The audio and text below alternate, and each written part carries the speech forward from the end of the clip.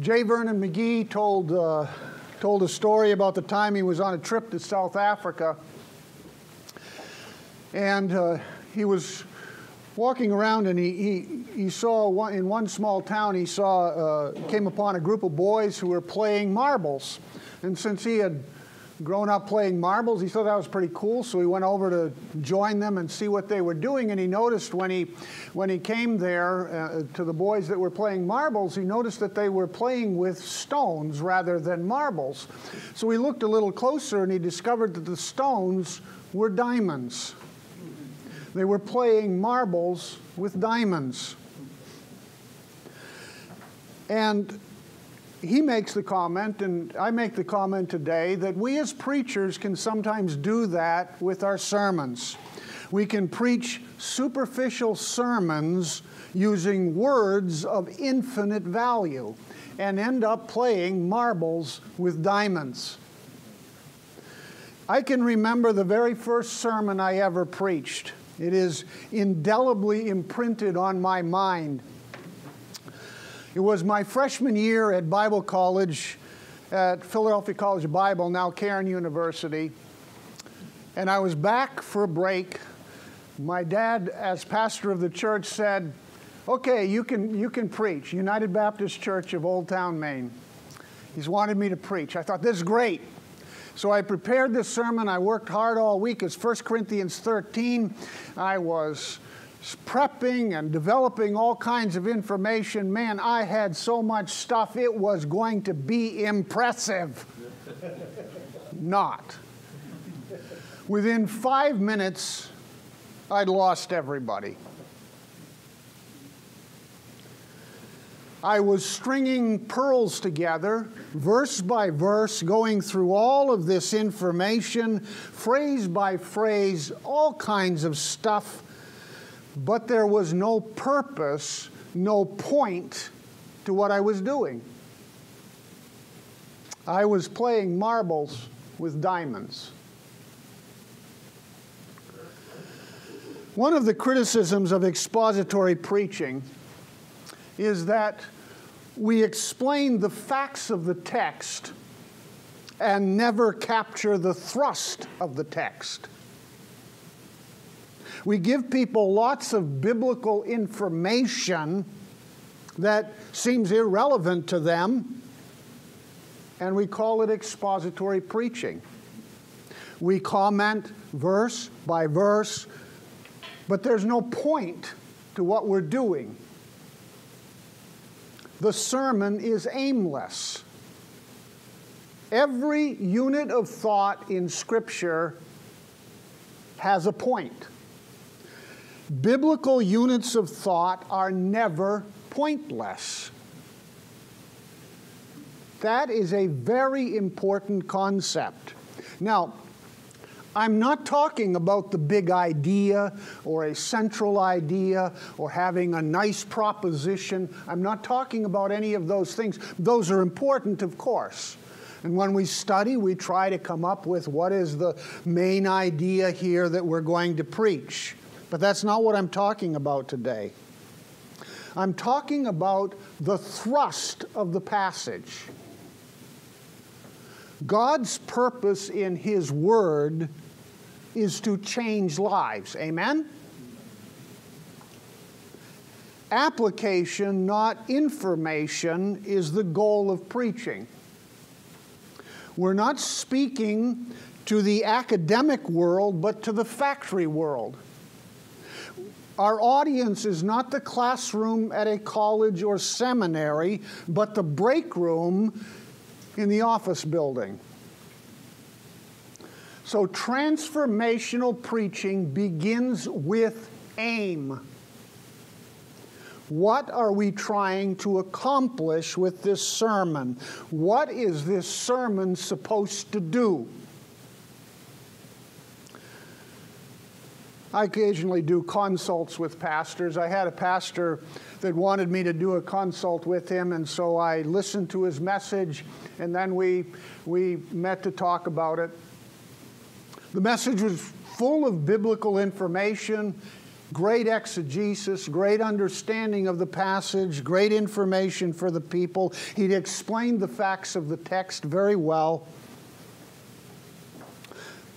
But the problem with the sermon was it didn't have any what I call prick power, the point. And so I asked him, what is it you wanted this sermon to do in the lives of the people? And he was shocked by the question. He didn't have an answer. W. Sangster, an old Methodist preacher, tells a story about a young man whose turn it came to preach before the theological college where he was studying.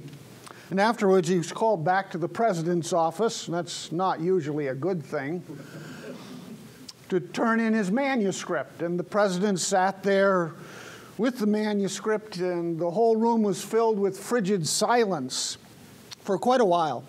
And finally the young man burst out, "It will do, sir, won't it? It will do." "Do what?" snapped the president. "Do what?" That, brothers, is the most important question for the preacher. We can have all the content, we can know all the biblical information, the theological truths, but what will this sermon do? Brian Chappell says, without the so what, we preach to a who cares. That's a great line. During my years of teaching homiletics in the college classroom, I required students to turn in full manuscripts to me a week ahead of preaching the sermon in class. And I often returned those sermon manuscripts to the students with big red words, 2 words, so what? So what? The missing ingredient in many otherwise good sermons is purpose. So we're here today to talk about transformational preaching, and that starts with purpose. That starts with your aim. Every sermon should have a target, an aim, a purpose that you are trying to accomplish. Before we get into some of this stuff, let me stop for a minute to review the model for expository preaching that I teach here at Rephidim. I call it the Saffon's model. The Saffon's funnel: state it, aim it, frame it, nail it, seal it.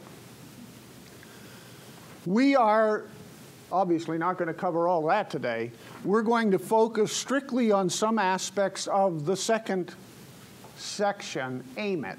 State it, aim it, frame it, nail it, seal it. But we're looking at aim it today. Today's preachers face twin challenges. Every one of you guys faces 2 big challenges every time you preach.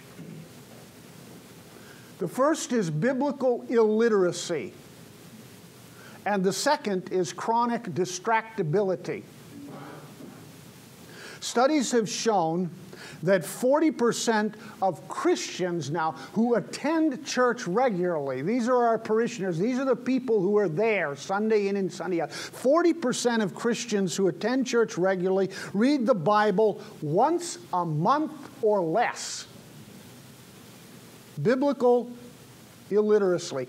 Our churches are increasingly biblically illiterate,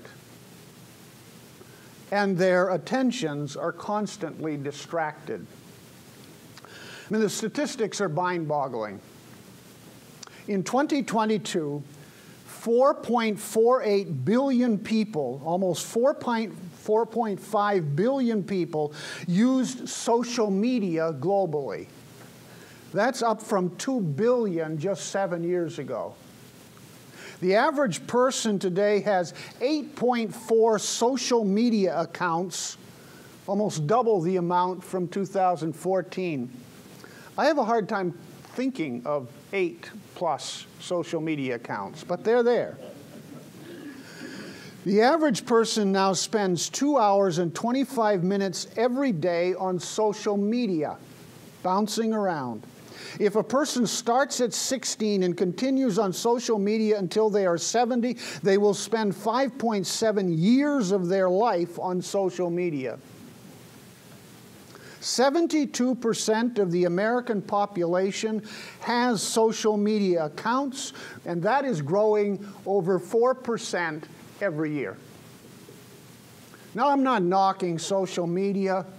I'm not saying this is the devil or it's evil or something like that. I'm just saying that people are chronically distracted. They are caught up with whatever is flowing through the news feeds and the social media feeds that they are constantly checking. They're chronically distracted, and they come to church that way.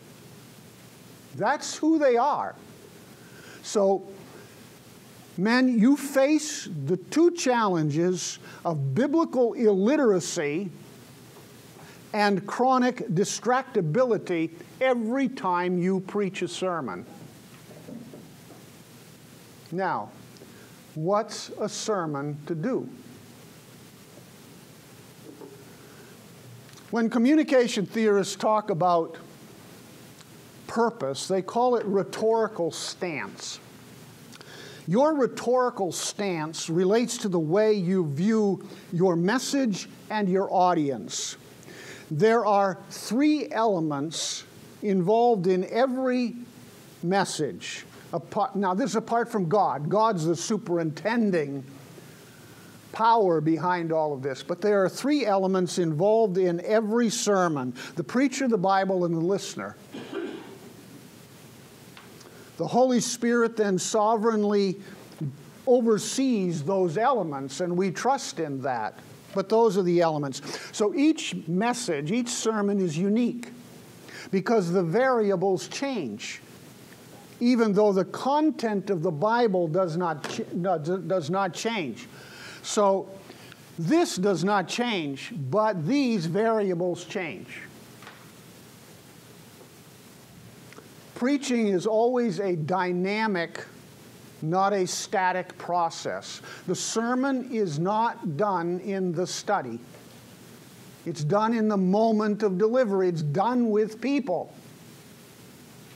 I don't know about you, but if you've tried to preach, and I do this on podcasts and stuff like that, you try to preach, but there's no audience there, right? It is a weird thing. You have to kind of create the audience in your head. Preaching was designed to be with people. That's when the message takes place. The audience changes. Whoops, here we go. The audience changes, so the sermon changes. If I'm preaching to a group of senior citizens, the sermon is going to change. If I'm preaching to a group of pastors, the sermon is going to change. Not the Bible, but how I deliver it and how I deal with it, young people, whatever it is. So this changes, and I change, and those are the variables. Now, there are three rhetorical stances that preachers can take. The first is we call the lecture stance. In the lecture stance, people live in the here and now, but the preacher invites them to look at what happened back then and over there in the Bible and all of that. And the preacher is looking at all of that information as well. And they're talking about all of that stuff that happened back then over there. The message is usually delivered in the third person. So it's, they did this, God did that, back then, years ago. And usually you can always tell a lecture stance message pretty quickly because the points of the sermon will be in the third person, and it's all about how God changed people and what he did dramatically years ago in Jeremiah's day or whatever. And so you see points of the sermon say something like, Moses trusted God. Moses obeyed God. That's a lecture stance sermon. Paul prayed for the Philippians. That's a lecture stance sermon. It's about them over there back then. The second kind of stance is the felt need stance. And that's all about life today. The preacher talks about us from the Bible and what God is doing in, for, and through us today. And the preacher talks in the first and second person, so it's all about me, I, or you as people. And often excellent communication skills combined with a style crafted to appeal to a target audience help the preacher connect with people. These are life-apt sermons. They're all about us here and now. And oftentimes the preacher is spending a lot of time talking about himself and his experiences to connect with the people so that they understand, he understands what they're going through. So attractional Christianity, which is very popular today, attractional Christianity starts this way. It is preach what the people want to hear. It is finding out what will connect me with them and focusing on that. And it's all in the here and now, and God does thus and so for us. And the Bible just becomes a resource. It's not the source of the message anymore. It's a resource that I use to do and say what I want to say. So the preacher comes up with the topics, the ideas that will connect with people, and then looks to the Bible texts that he can find that will fit those ideas. David Helm has a great line about this. He says, some preachers use the Bible the way a drunk uses a lamppost, more for support than illumination. I like that. Bridge stance. Here's what we want to do. Unless you as the preacher, unless me as a preacher, unless we're being constantly transformed by the Word of God, we will never preach transformationally.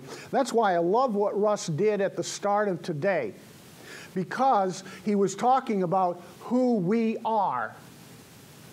Who we are matters. If we are not genuinely being transformed by God, even in the times of crisis and pain, if that's not happening in our lives, we cannot expect any kind of transformation to take place in the lives of the people through our preaching. So the preacher becomes the bridge from the world of the Bible over there to the world of the people here and now. You probably have heard this expression, but Phillips Brooks famously said that preaching is truth through personality. Truth through personality. Who you are. That's where the truth comes through to the people. So call it incarnational preaching. We're fleshing out God's Word. People today need to know that we're authentic, that we're genuine. So authenticity comes because we're fleshing out the Word that we're learning and studying and therefore preaching. The Word of God becomes incarnate in us. And the Bible becomes the source of our ideas, not just a resource we use to say what we want to say. And the people are challenged to look at the Scriptures to understand their needs. And the preacher identifies the contemporary life parallels, the CLPs that will relate to them. And the message actually moves back and forth between the two worlds as the preacher forms the connecting bridge. Authority, where does authority come from? It comes from the Bible. It comes from God's Word. It doesn't come from us. And so we must make sure that the ideas we're preaching are grounded there. Too often, and I hope I'm not talking to any of you when I say this, but certainly in our culture today, too often preachers sell out the authority of God's Word. In fact, I'm convinced that lots of people preaching today don't even believe that God's Word is authoritative. They want relevancy, so they sell out the authority of God's Word to be relevant to our world. And the temptation of every one of us as preachers, and it's very seductive. The temptation of every preacher is to make ourselves the authority instead of the Bible.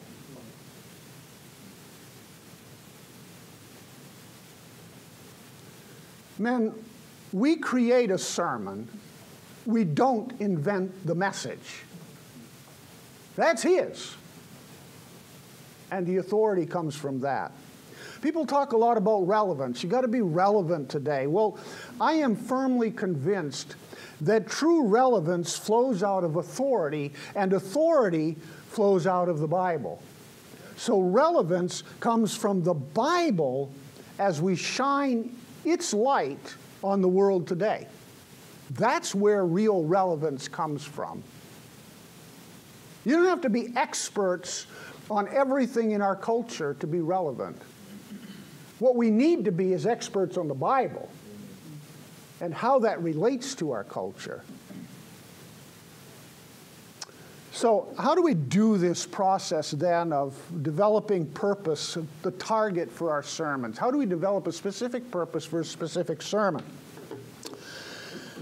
We start by balancing needs, and there's two factors we have to balance. We have to balance the needs of the people, and we have to balance the needs of the passage.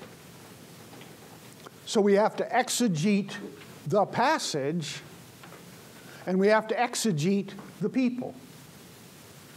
And so we have to look at their needs, but we have to look at the needs of the text.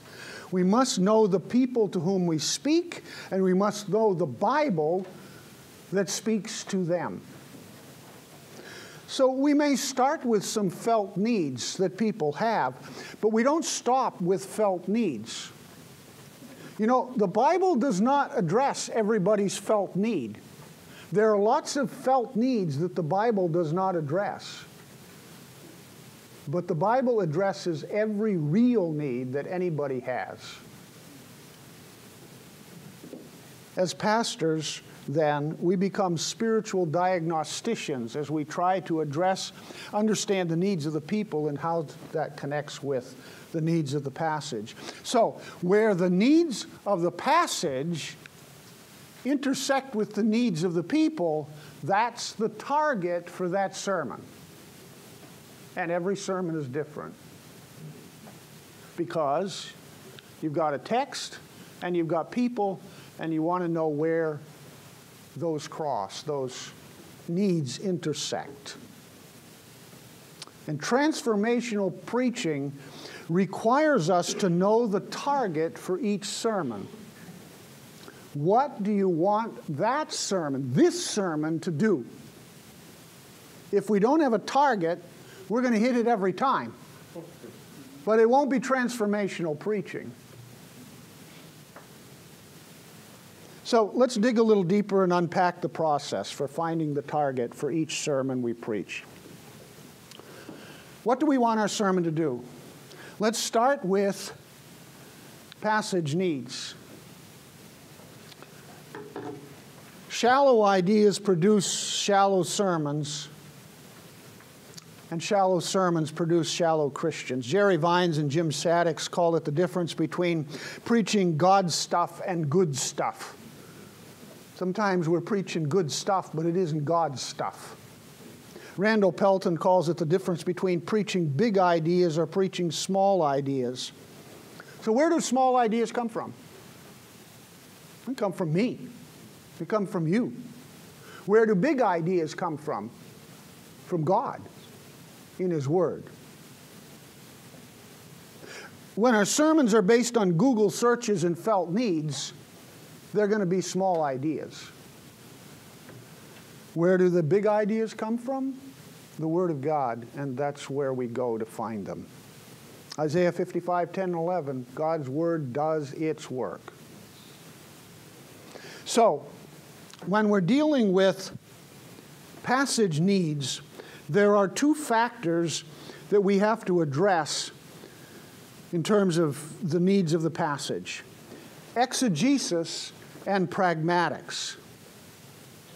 Expository preaching means a lot of things to a lot of people, I think. The term's used kind of loosely.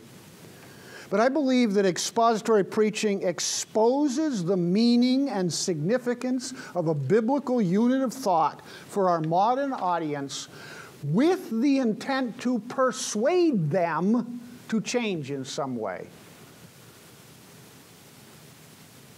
The intention is to persuade. We expose the Word. Transformation is the goal. Exposition is the means to that goal. So, the theological foundation for expository preaching. So if we're going to understand the methodology, we have to understand the foundation. Preaching as Bible exposition rests on a three-legged stool. Exegetical theology, biblical theology, and pericopal theology. This afternoon, I'm going to address pericopal theology. This morning, we're touching on exegetical theology. Biblical theology is a very important leg of the stool, but we don't have time to deal with that today, and I'd love to. It's wonderful. Biblical theology deals with the progressive revelation of God's Word, understanding each segment of the Bible that has to relate to the organic unity of the whole. And it's a very rich and wonderful subject, and I'd love to get into that, but we don't have time. So today, we're going to focus on, here we go, exegetical theology, and this afternoon, pericopal theology. Exegesis. What is it? It's reading God's meaning out of the text. Eisegesis is reading our meaning into the text. The preachers must use the Bible as the source for what we say. Exegesis, not a resource for what we want to say, eisegesis. Unfortunately, much evangelical preaching today has fallen into the swamp of subjectivity. The Bible means whatever I want it to mean. However the Bible speaks to me, that's God's Word for me. However the Bible speaks to you, that's God's Word for you. There is no objective standard for determining what the Bible means for many people. Exegetical theology is becoming a lost skill. As preachers focus on philosophical theology in their preparation to preach, I often hear people say, why do you spend all of that time analyzing the text? Focus on the philosophical issues that people face today and talk about those things so you'll be relevant. Exegetical theology says no, you're going to find relevance when you focus on the text itself. The only way out of the swamp of subjectivity, that is, the Bible means what it means to you, and the Bible means what it means to me, and who cares if those aren't the same meaning, is to recover the belief, and this is exegetical theology at its core, is to recover the belief in the singular meaning of Scripture. The singular meaning of Scripture. Every Bible text has only one meaning. That's exegetical theology. Now, we're not talking about figurative language or figures of speech. We understand that those things have multiple meanings. We're talking about, the basics of the text, singular meaning. Exegetical theology argues that the meaning is what it meant to the original author and his audience, not what it means to me. Interpretation is determining what the meaning is in the original context by the original writer. Application is what is the sense for me today. there's only one meaning. There are many applications. The plurality is in the application. So keeping interpretation and application separate is vital to the foundation of exegetical theology.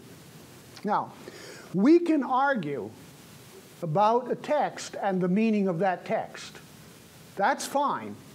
We can disagree that this text means this or it doesn't mean this, as long as we maintain the conviction for both of us that there's only one meaning.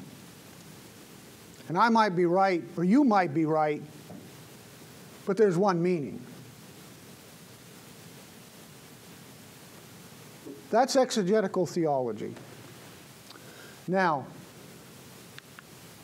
exegesis is how we deal with the needs of the passage. The second element is pragmatics, often not understood today. Most of us, you guys, most of you, I think, understand exegesis and deal with that. But pragmatics. So exegesis deals with semantics and syntax. Pragmatics deals with purpose and intention.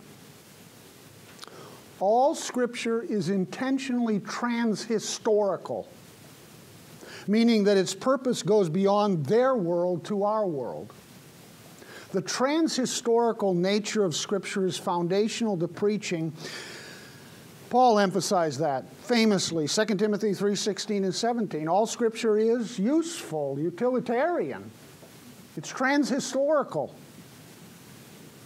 So we have to understand the world behind the text, but we preach to the world in front of the text, to use Abraham Caravilla's words. Incidentally, let me recommend a book if you want to delve more thoroughly into pragmatics. Abraham Caravilla's book, Privilege the Text, a theological hermeneutic for preaching. That'll get you deep into this business of pragmatics and how it works. I'm just going to summarize some things here. But good exegesis requires us to understand the text in its original context. That's the world behind the text. But we must explain the significance of that text for our audience today. That's the world in front of the text. That's who we preach to. So exegesis is vital for good preaching, but exegesis is not a sermon. The central idea is not a sermon. The sermon must move from what it meant to them in their day to what it means to us today. God intends this transhistorical nature of Scripture to be transformational. We can move from information to application. That's the role of pragmatics. So exegesis deals with what the author is saying. Pragmatics deals with what the author is doing by what the author is saying. Those are two different questions. Suppose my wife tells me, the trash can is full. Now what's she telling me? Yeah, but a semantic analysis of that statement, an exegetical analysis of that statement, the trash can is full, would lead me to say, let me examine this trash can here. The contents, those are interesting contents. The way the trash can was made, that's interesting. The way it's overflowing and which items are overflowing and not overflowing, that's very interesting. Am I getting what she's telling me? Not a bit. I will, very quickly. That's pragmatics. She made a statement, but there was a pragmatic purpose to the statement. She wasn't just telling me the trash can is full. She was telling me take out the trash. Well, the same thing happens in our preaching an awful lot. Now, non-expository sermons don't care about this business at all because they're just going to say what they want to say anyway and go where they want to go anyway. But if we want to preach the big ideas of the Word of God, we need to understand that what God is doing by what He is saying. And unfortunately, a lot of sermons become basically like an analysis of the full trash can. Delve into the explanation of that trash can and all the contents and all the semantics and all the theology and all the information about it. The exegesis is solid, but the sermon doesn't have divine purpose. That's pragmatics. What God wants to do with the text is lost in the sermon. Ignoring the intent of the original author to do what we want to do with a sermon means that we lose sight of God's purpose in our preaching. And abusing the intention of the author places the preacher above the Spirit of God. There is a purpose for every part of Scripture. And it's our job to figure out what God wants to do with what we are studying in the Word of God. So we're asking, what is the pragmatic thrust of the passage? What does God want to do with this passage? Not the big idea, not the proposition. We want to know what God's objective is for us based on the intent of the original author as he wrote his message. So take your Bibles, turn to Matthew chapter 18, and with somebody nearby, read through that text. And you're going to be answering the question, what is the pragmatic thrust of the passage? Not the main idea. What is it God wants to do with this section of Scripture?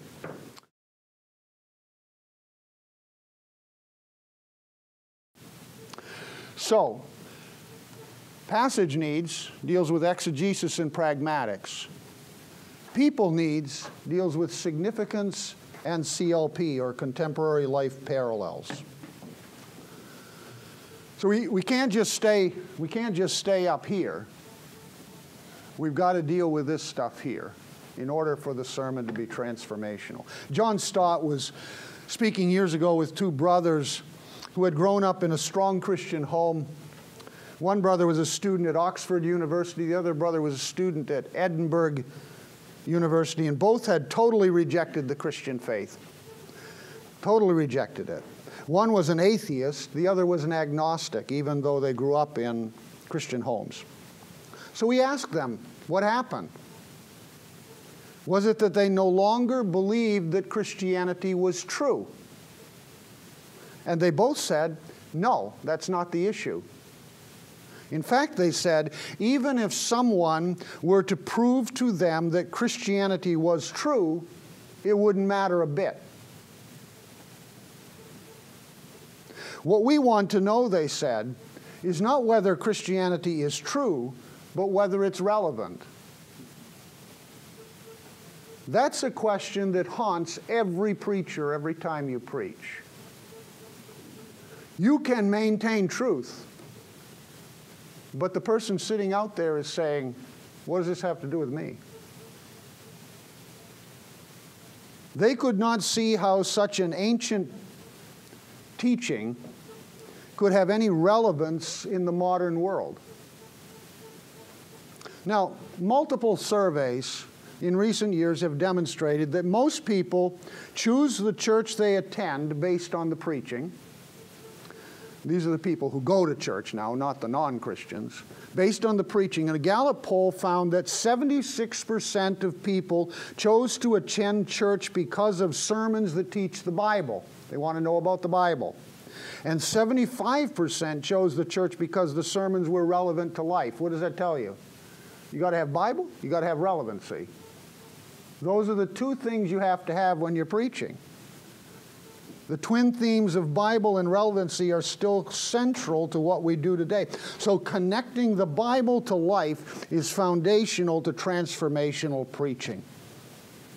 And that leads us to the questions of significance and CLP, or contemporary life parallel. Let's talk about significance first of all. The transhistorical intention of authors occurs in many literature. It's in the classics. It's in all kinds of literature that intend. Aesop's Fables is transhistorical because he always wrote with a lesson. The Constitution is transhistorical. So when we talk about the transhistorical nature of Scripture, we're ensuring, and I'm going to say something kind of technical here, but ensures that the text retains a stable meaning across time and circumstances while becoming unstable in the plurality of ways that it's used in the modern world. The readers. If there is an objective and singular meaning for each text, then we must distinguish between the meaning and its significance.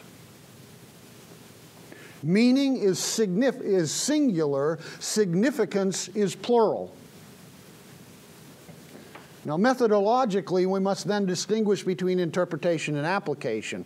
So, authorial intent, Moses, when he wrote Deuteronomy, his intent governs meaning, making it both objective and singular. But application is the method by which we determine the significance of the text for our audience. So interpretation is text-driven. You've got to know what the meaning is first. But application is audience-driven. We move from meaning to interpretation, from meaning to significance, by crossing the principalizing bridge. So, principalizing is expanding the meaning of the original author into a universal truth or principle applicable to our lives today. So you've got the world behind the text, their world. You got our world. You got to cross that bridge. You do so by creating principles that are universal and touch on lives. Principles bridge from their world to our world.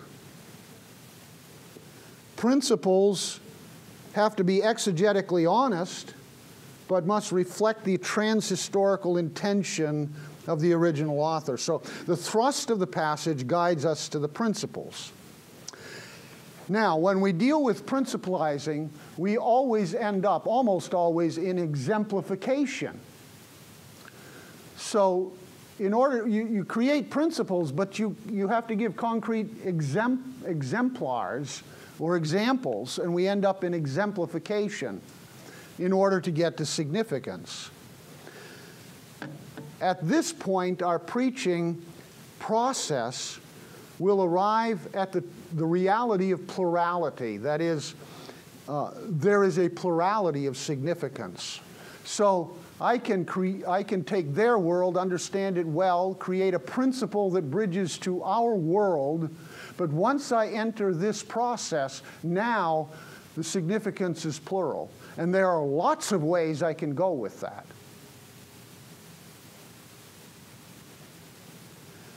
An exemplar, by the way, is a moral example, an example used in Scripture or an example we use in our preaching to teach a moral truth. That's all an exemplar is. Now, it's not moralizing as long as you remember that Christ has to enable us, but exemplification is used often in the New Testament. The New Testament writers used exemplars quite frequently. Now, let me talk about this for a minute with a hotly debated subject today, and I don't want to get into gun debates, but I'm going to use the gun debate as an example because people hotly debate the significance of the Second Amendment to the United States Constitution. Now, you understand the United States Constitution is a transhistorical document. It was intended, it was written originally, original meaning, original intentions, all that, but it was written to do something down through history to our lives today. So originalists point to the original meaning of the phrase right to bear arms. They're going to focus on this phrase. And now I'm going to move down this process, eventually trying to bridge to our world. Okay, I can buy a rifle. Well, you know, now you get into some things that they didn't have then, but they were their arms, so I have a right to buy a rifle. And now I'm going to get into an example I have a right to buy an AR-15 style rifle. So you see what's happening here is I'm moving from an interpretation of their world to examples that now relate to my world that they would have no knowledge about, of course. And I'm going to end up with some interesting debates over what that actually means today. The debate isn't over this end, the debate is over significance. Same thing is happening when we preach.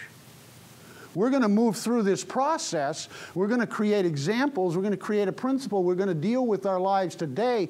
But now we're dealing with significance, and there's a plurality of significance.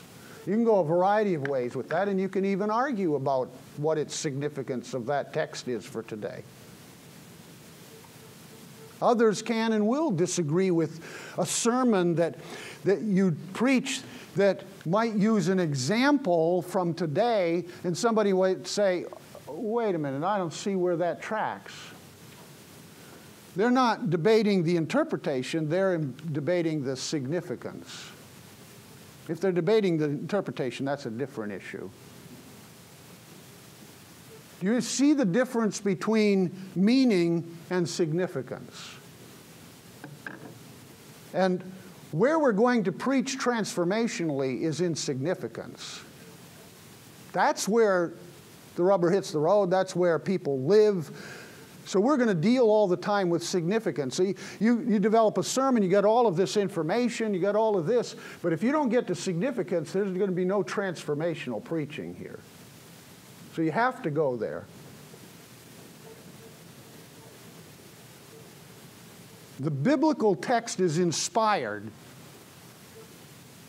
The significance we make of that text in our sermons, guys, that's not inspired. That's not inspired. We want it to be accurate. All right, that's significance. Now, contemporary life parallel, CLP, has to do with contextualization. It refers to the process of taking a religious principle in one culture and making it significant in another culture. I mean, missionaries have to do this all the time. A missionary from America has to learn the religious principles, but has to learn how to make them real in the culture that they're going to. Relate to the people in that different culture. And that process is called contextualization. Must take the information from one context and make it meaningful in the new context. I grew up on the mission field. My parents were missionaries in the country of Pakistan. And when we were over there, we often were asked, well, what do Americans eat? And we would say, well, Americans eat hot dogs. Okay? Hot dog is a favorite food in America. Garam kuta. We eat garam kuta. And they'd look at you like you were nuts. Because all they knew about dogs was these stray dogs that ran around in the garbage dumps of their area. And you eat these dogs hot? You cook them and eat them? No, no, no. We're talking about hot dogs, not, well, it's garam kuta. Right. You see, you have to do something contextually. You have to cross some bridge. That is called contextualization. It happens all the time in missionary circles, but it happens all the time in preaching too. You have to go through the contextualization process because their world is not our world. Example. Isaiah 1:18, though your sins are as scarlet, they will be as white as snow. What if you have somebody who doesn't even know what snow is? Somehow you've got to go through the contextualization process in order for them to understand. Now, this is a diagram of the contextualization process. You can't short-circuit this process. You can't go from here to here. If you do that, it will never work. Because you're bypassing an important process that retains the biblical authority in your preaching. If you just start over here what it meant to them, okay, that's now what it means to me. Or even intended meaning and what it means to me. you're bypassing an important process of contextualization that must take place in order for us to have the authority of Scripture behind what we're saying. So, you start with the intended meaning of the author. We've been talking about that. You look at the original life situation, Matthew 18, Jesus talking to the disciples there. And then you develop a biblical principle, you principalize it, and you transfer that into a contemporary principle, something that relates today, and then you develop a contemporary life parallel. Now you have to do that before you begin to get into the response that you want. So the CLP has to relate to the original life situation. A lot of times, what happens is that we treat the original life situation, the context of those verses, say Matthew 18, since we just looked at that. We treat that context as sort of the husk on an ear of corn. So I got to look at where they were, what they're doing, how that, what's going on there. But I'm going to strip off that husk as fast as I can strip it off, because I want to get to the kernels, right? I want to get to the corn. So I'm going to strip off the husk. And when you do that, you will never develop CLPs, because you just bypass the key ingredient for a CLP. A CLP, today's contemporary life parallel, should relate to that original life situation. That's how you're going to grasp what God is doing with this passage, what He wants to accomplish. That helps us figure that out. So don't treat it like the husk on an ear of corn and you just rip it off so you can get to the good stuff. Or as someone says, you boil the contents of the water until all that's left and distilled in the bottom is a bunch of dirt. That's not what we want to do. We want to understand that original life situation and parallel that as best as possible to today. So I've watched many preachers over the years struggle with this step, but I think it's a key step in applying the Bible to our lives. We tend to sometimes misapply the passage because we're not matching the parallels. Our words are not aligned with the Spirit's words, so the preaching is no longer transformational if our words are not aligned to the Spirit's words. The contemporary life parable is not really parallel to the original life situation. It's just jumped to whatever we want. So the best way to make good application is to find contemporary life parallels that match the original situation. I'll give you a text. Philippians 4:13. I can do all things through Him who strengthens me. Now, how do you hear that used quite frequently today? I can do all things through Christ who strengthens me. Sports. That's where you hear it mostly, right? At least that's common for me. And somebody says, well, I'm up against a really tough opponent, but I can do all things through Christ who strengthens me. That's His promise to me in this soccer match or this football game or whatever. That has nothing to do with the original life situation. It's an illegitimate purpose. It's an illegitimate application. And by the way, more heresy is taught in applications than anywhere else in the sermon. Or at least more abuse of the text is taught that way. I mean, what you want to do is figure out what are the key elements to the original life situation. So what's going on when Paul says that? What is his situation? Why does he write that? I can do all things through Christ who strengthens me. What's happening? He's in prison. He's suffering for Christ because of his faith in Christ, because of his stand for Christ. So, now how are you going to develop a CLP that reflects that original life situation? My people aren't in prison I'm preaching to in the congregation. So what am I going to do with that? Are you feeling pressured because of your faith? All right, so key part of it is because of your faith, right? Because of, are you suffering or pressured in some way because of your faith? Okay, you may not be in prison, so we're going to principalize it. We're going to take it from that context, but you still have to retain the core matters that are key in the context, and one of those is for your faith. Are you experiencing pressure or struggle because of your faith? So maybe a single mother whose non-Christian husband abandoned her with little children because of her faith in Christ.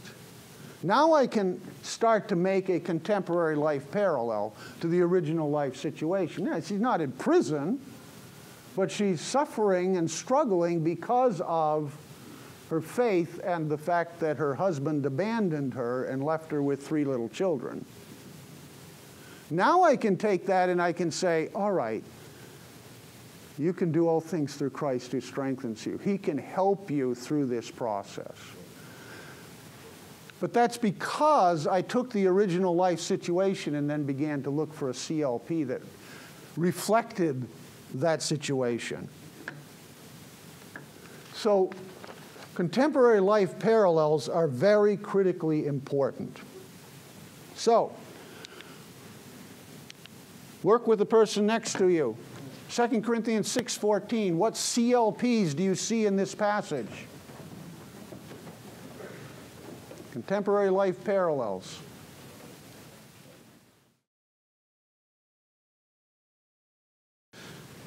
Let's talk about universal needs, because in one sense, transformational, we've got a few minutes left here. In one sense, transformational preaching addresses on Sunday the questions that our people are asking all week long. And really, we know we are successful when we're preaching transformationally. When people say, Pastor, it's like you were in my house this week, and you know, the stuff we were talking about, our conversations, or that message is just for me, it's like you were preaching to me. Well, no, I didn't know anything about it, but it relates, you see. There's a certain amount of universal needs, that is, needs that all humanity have. So how do we develop a specific purpose for a specific sermon? We have to identify the needs of the people to whom we are speaking. And if you don't know those needs, then we have to discover them or understand universal needs. Henry Ward Beecher was a great preacher in American history, colonial American history. He confessed that he was a failure until he developed what he called the 40 basic you all knows. The 40 basic you all knows, on which he focused his preaching. And then he constructed a series of sermons based upon those principles to just 17 men that he had gathered. And they responded to his message with enthusiasm, and he was so excited that he shouted, "Now, at last, I know how to preach." There are needs that people have, commonalities of men and women all over the world, and we can aim the Scriptures at those needs because the Scriptures are intended to hit those needs. That's, by the way, why a preacher with a national ministry can still seem like they are applying things to our lives, because they're addressing universal needs that we all feel, even though they don't know us. So we have to touch the lives of our people where they live each day without becoming so enmeshed in what we're saying that it's like we're speaking and we're picking them, you know, singling them out. So I developed, many years ago now, I developed my own list of universal needs because I saw this in my own preaching. I knew that I needed to be more purposeful, intentional in what I wanted to accomplish in my sermons. So years ago, I developed my own list of universal needs, and I tried to make sure that my sermons address those universal needs. So here are some of those universal needs. I developed 15 of them that I think, by the way, I'm not talking about felt needs. I'm talking about real needs that people have. Salvation, to experience God's grace. Submission, to surrender to God's will. Purpose, to live for a reason. Hope, to face the future with confidence. Success, to be significant. Love, to love and be loved. Security, to be protected. Work, to do actions of value. Knowledge, to know truth. Wisdom, to live well. Discipline, to exercise self-control. Encouragement, to experience community. Peace, to be content. Worship, to celebrate God. And justice, to experience moral consistency. So, what I tried to do, years ago I started doing this, is I tried to make sure that my sermon addressed one of those needs.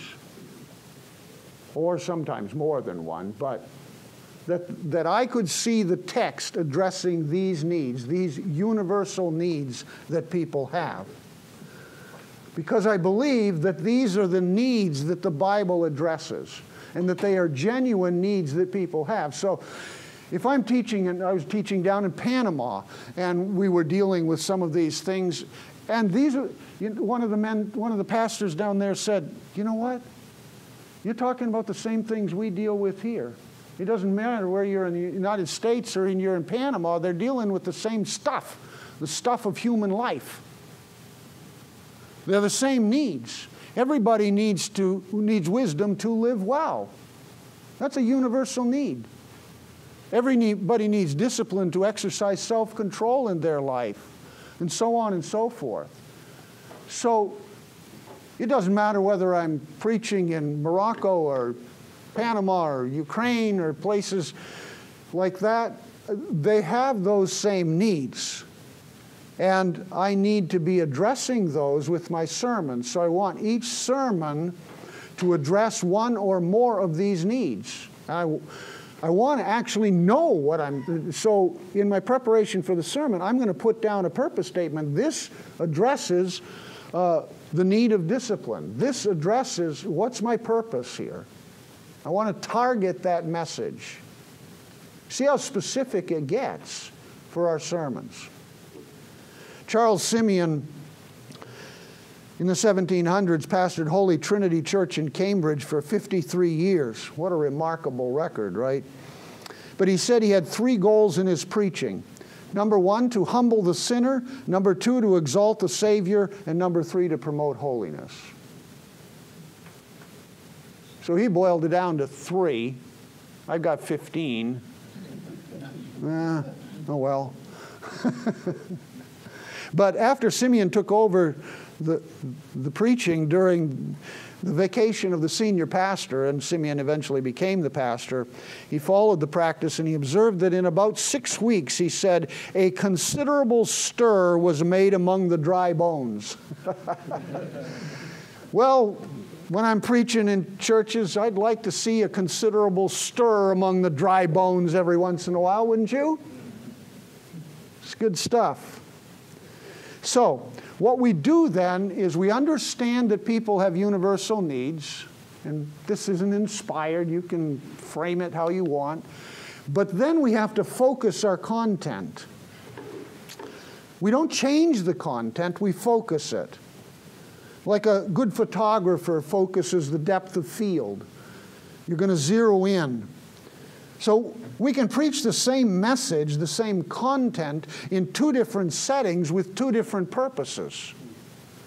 I can take a message and I can preach it to you with a specific purpose that is different than the purpose I might use to preach to another group of people. Because that is variable. I'm focusing the content to arrive at the CLP that relates to those people's lives, the significance. Now, I got to make sure it's connected. I don't want to be abusing it or misusing Scripture, of course. So we can think through this focus by using this chart that helps us with communication principles. The communication pyramid helps us form our purpose.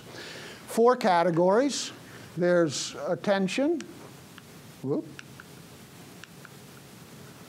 There's attention, comprehension, persuasion, and implementation. So attention, the need is enjoyment, the response is to enjoy, and the purpose to entertain. There's lots of communicators out there doing this at this level. But I was teaching this material at a conference a while ago, and somebody said, well, I don't like the term to entertain for us as preachers. How about the term to engage? I thought, you know what, that's a good term. I like to engage. So if you want to write in engage, that's probably a little better sounding than to entertain. But you got to get attention, is the point. Comprehension, need, explanation, response to understand, purpose to inform. Persuasion, the need is proof, the response is to believe, the purpose is to persuade. And then implementation, put it into action, response to behave, so the purpose is now to motivate. Now, as preachers, what we want to do is we want to be up here. That's where we want to get. We've got to get to persuasion, ultimately to implementation. If we're going to have transformational sermons, something's got to change in people's lives. They have to implement things in a different way than they were doing before. But here's the key to the communication pyramid. You can't do this without doing all of this. You can't get people motivated to change in some way until you persuade them to believe or to think in a different way. And you can't persuade until you get comprehension. They have to understand it. So you have to inform them. And you can't get comprehension until you get their attention. Well, I learned that lesson when my first ministry I was a children's minister, and I had a group of children's church people, and I had to teach those children the Word of God. I want to tell you, that is way harder than anything else I've ever done in terms of communication. Why? You work awfully hard at getting their attention, for one thing. And then you try to get them to understand something at least, and eventually get up here somehow in your children's lesson. But it's a real challenge. Those of you who've worked with kids, you know that, right? So we can't climb this ladder. Well, we can't get up here until we climb this ladder. So every sermon has to go through this process. Actually, quite frankly, most sermons do what? We get attention, we work our way up. Now we're back down here halfway through the sermon, we're working our way back up, and we do this kind of thing throughout the sermon. Mark? I was going to ask, is that right? Are you doing that multiple? Oh yeah, absolutely, you have to. Now you know the experience, guys. You're preaching away, you got their attention, they were with you right away, and and you informed them. Now you get into persuasion, and you're really working it up, and you look out there, and there's little blank looks across their faces, and you realize, whoa, I just lost them. So what do you do when you lose them? You got to go back down, right? By the way, that's one of the purposes of illustrations. We haven't been talking about illustrations here. That's a topic for another time. But that's one of the purposes of an illustration, right? You got to get back down here. Because if you've lost them, you can talk to your blue in the face. If they're not with you, it's not going anywhere. Even if it's great stuff. So, you're right, Mark. Go up and down like this through the course of a sermon. Now, you want to get, at the end of the sermon, you want to get here, otherwise it's not going to be transformational. But you'll get there at various points in the sermon. I don't believe that you should wait all the way to the end just to do one thing. You have an overarching goal, of course, but you do it at the point in the sermon where you are. So if you've got an opportunity to climb that ladder and call for change, then you do so. Somebody had a hand over here. I feel like, too, with each step you go up, you have to bring both the steps below it as well. So let's say comprehension. If you sound like, let's say you got their attention in the start, but then you start just have like no energy, they're not going to comprehend it. They don't want to. So you have to always have their attention. And then when you try to persuade them, you have to have their attention and for them to comprehend it. So this whole thing is to go up the ladder, you have to use all of them at once. You can't just, get their attention, comprehend, you have to keep on, you have to group them all together. Yeah, so that's a really good point. It's fluid. This isn't a cut and dried cut off all the way. This is a very fluid process, and that's the art of preaching. We talk about the science of preaching and the art of preaching. That's the art of preaching. It's a very fluid process that you're dealing with here. But here's part of the issue with transformational preaching is we have to be intentional in our preparation to do this, but we're shining a spotlight on some issue that we're trying to accomplish in our preaching. And it means that we often have to cut out good stuff that doesn't accomplish that goal. And that, too, is part of effective transformational preaching, because it's a rifle, not a shotgun. Can you say that stuff today?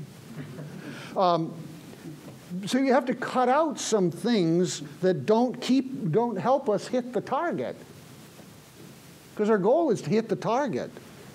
Too many sermons meander about where the preacher does all kinds of things, talks about all kinds of things. What's he doing? He's playing marbles with diamonds, because you got to cut some of that stuff out so that you get to the point.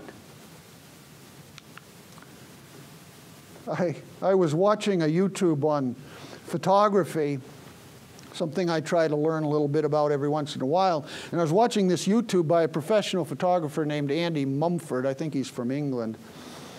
He said that he made this statement, and I backtracked the video, so I got to write that down. So I wrote that statement down, and I have it over my desk where I prepare my sermons, because this is a great statement. In photography, as in life, the most important mathematics is subtraction. Subtract all that is distracting and unnecessary until only the essential remains. Do that with your sermons, guys. You've got to, if you want to be transformational in your preaching. Because what happens is there's so much distraction out there that you're throwing so many things out there, and people pick up on one of them, and where do their minds go? Whoosh, over here. And somebody else is going over there. So be careful. The most important skill probably is subtraction. As you're preparing to preach, getting rid of the things that will take people away from the target of your sermon, what it is you're trying to accomplish, and what it is you believe God wants you to accomplish with that sermon, with that passage. So I keep that right over my desk to help me. I thought that was a great comment. So let's, we're at the end here. What do you want this sermon to do? Critical importance. It should be the leading question behind every sermon we preach. Let me pull some of this stuff together as we close this session. Take your Bibles, turn to 1 Corinthians chapter 2 and verse 13. 1 Corinthians chapter 2. So you're familiar with 1 Corinthians chapter 2.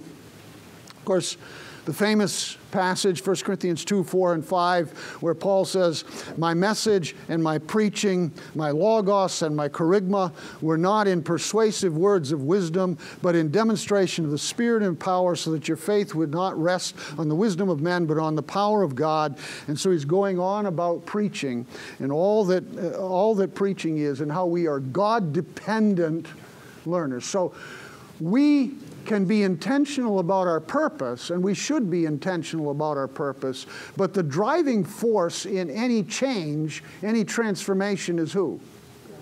God the Spirit. Without God the Spirit changing lives, nothing's happening. It doesn't absolve us from our responsibility to work hard at being intentional and target well, but we must understand that it is the power of the Spirit of God that changes lives. That's Paul's strong point here in 1 Corinthians 2. But the verse I want to tie into is verse 13, because I think there's a clue to how we do this right here in this verse that Paul is emphasizing. Look at 1 Corinthians 2:13, because he's still continuing that topic. Which things we also speak, not in words taught by human wisdom, but those taught by the Spirit. So he's continuing that thought. But here's the phrase: combining spiritual ideas with spiritual words. Combining spiritual ideas with spiritual words. Now, there's a variety of ways the Greek text can be translated here, but I think that's probably the best one right there. Combining spiritual thoughts or words with spiritual words. So, when we're preaching, there is a convergence of the Spirit's words, or the Spirit's ideas, I should say, with our words. That's what he's talking, combination, this convergence between the Spirit's ideas that we're seeing in Scripture and our words. There's form and there's substance to every sermon. And we are in that process of seeing that convergence take place. So our sermons become Spirit-directed and Spirit-empowered when our words are aligned with the ideas of God in His Word. Our message is then His message. Our message, when that convergence of His ideas and our words takes place, then it is one message. It's His message. And then there's real transformational power. Martin Lloyd-Jones called the moment when this convergence takes place the unction of the Holy Spirit. John Owen put it this way: if the Word does not dwell with power in us, it will not pass with power from us. The unction is in the Word of God. It's in the ideas of God. The power is in the Scripture, because God always accomplishes His purpose. And the degree to which our words match the ideas of the Spirit is the degree to which our sermon will be transformational. That's why we must work so hard to expose the ideas of God the Holy Spirit. So transformational preaching is using our words, the form of our sermon, to expose God's ideas. Why is that so important? Because the Spirit of God doesn't live in my words. The Spirit of God does not live in your words. The Spirit of God lives in His Word, the Word of God. So our sermon must do what God wants His Word to do. Anything less is what? Playing marbles with diamonds.